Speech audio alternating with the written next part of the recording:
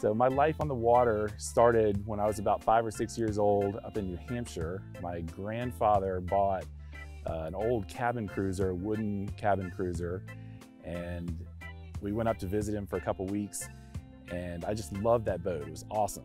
So we hung out with him quite a bit, went up every year and hung out on that boat. Didn't do any water sports or anything like that behind that boat, but that's what got me into boating. Family friends started inviting us to the lake with them every summer. I learned to water ski and kneeboard and do all that kind of stuff. And this was back in the early 80s.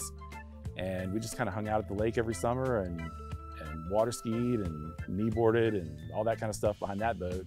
And that just progressed, throughout my life. When I graduated college, my first big purchase was a boat. And it was a '94 ski Nautique, and ever since then I've been a Nautique fan, and I've owned Nautique boats, and things have gone from there. Planet Nautique started back in 2002.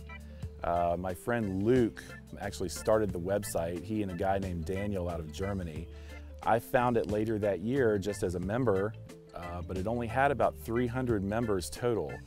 And so I contacted Luke and I said, hey, I'd like to help you out. Could I possibly, start working with you on Planet Nautique, and let's see if we can grow this thing?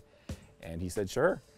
So Luke and I kind of co-owned Planet Nautique for several years, and things went much better. I did some site work and some redesigns and things like that to make the site function better. Membership started to grow really nicely. And eventually the third person, Daniel, out of Germany, decided he didn't want to be part of it anymore, so he moved on to other things. And then a few years later, Luke did the same thing, got more into photography and things like that, and decided his passion was there and not with Nautiques anymore. So I ended up being the sole owner of Planet Nautique, I don't know, maybe 3 or 4 years after 2002. And ever since then, I've just been trying to build it up as best I can and bring in as many members as we can get. Many. I think the last time I counted, it was either 20 or somewhere around 20. And I've had everything from, early 80s fish Nautiques all the way up to the latest and greatest G23s. I like to restore the older boats, and I keep some and I sell some. I've had a ton of Nautiques. I've got, I think, 5 right now, ranging in ages from a 1981 up to a brand new 2019. A lot of companies come along, they design products for a while, and they kind of rest on their laurels and don't move forward with more innovation and things like that. One thing I really like about Roswell is they're always innovating. They're always coming up with new products that the marketplace needs and the marketplace wants, and they're trying to solve problems like these board racks, the Triton board racks. There was a problem there. Nobody wanted the bungee racks anymore, and they came along with these Triton board racks that have worked out so well. Everybody loves them, and that's just an example of what I love about Roswell, the constant innovation. I've been working with Roswell for several years now, and what brought me into working with Roswell was the great products that they make and the innovation that we always see. In my current boat, the 2019 G23, we have R1 in-boat speakers. We have 6 of those. We have 4 tower speakers. We have an R1 12-inch sub, and I believe an R1 10-inch sub. It's just incredible sound, it's just incredible. I think the first boat that I had the R1 line on was either my 2018 G23, or the first one might have been my 2017 G23. The R1 line just blows everything away. I'm in a lot of boats, and a lot of companies make good audio products, but the R1 line seems to stand out just above anything else that I've seen.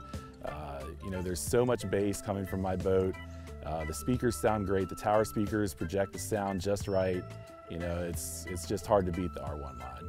One of my favorite moments on the water, we did an adaptive ski event several years ago, and we did it here on Lake Norman with Ray City Marine and some other people. People who had I guess, kind of traumatic injuries. They came out on the boat with us, and we got them out wakeboarding, and they've got special wakeboards that they use and things like that. That particular time, that was the first time I had seen anything like that, and it was just incredible. It's something you don't see a lot, and I like that we were able to do that.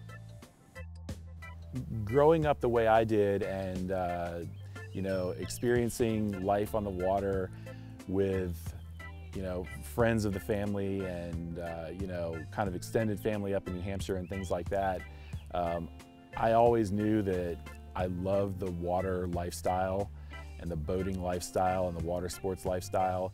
And so I set a goal for myself years ago that by the time I was 40 years old, I wanted to live on the water. And I turned 40 a couple years ago, and about 5 months before my 41st birthday, we bought our first waterfront house, and it's allowed me to, let my family experience what I always wanted to experience as a kid. Having the lake right here and right outside your door, where you can go out and jump in the boat and wakeboard or kneeboard or ski or whatever you want to do, very easily. It's been great. I think my family, my kids love it, and we have a blast here. I think the water can help you relax and de-stress after a tough day, or it's just such a peaceful place to go. You can go out, you can cruise around in your boat, you can jump on a wakeboard and hit the wake hardcore, or you can jump on a kneeboard and tear it up, or you can just go back there and just ride easy and slash around and do stuff like that. It's just a relaxing thing to do, and something I love and something my kids love, and I think more people should experience it. I guess I'd say to the Planet Nautique community, thank you for being a member of Planet Nautique, and for anybody out there that owns a Nautique boat or an older Correct craft even, check out our website, planetnautique.com. We'd love to have you check out our forums and participate. We've got plenty of news and press releases and things like that from Correct Craft, and would love to have you.